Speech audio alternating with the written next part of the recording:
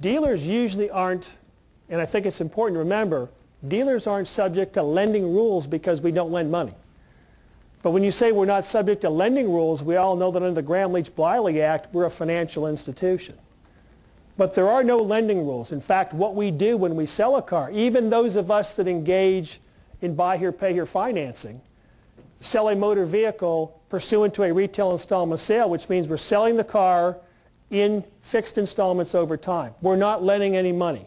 Someone's agreeing to pay us over time. And what we do, Michael, is we take that contract and we sell or assign it to the bank. So in this particular case, what the dealership is asking, I think, is we don't have any in-house finance department, therefore we're not taking credit applications. We're not going to be trying to obtain financing for the customer. We're just going to be able to say, here, go to the bank.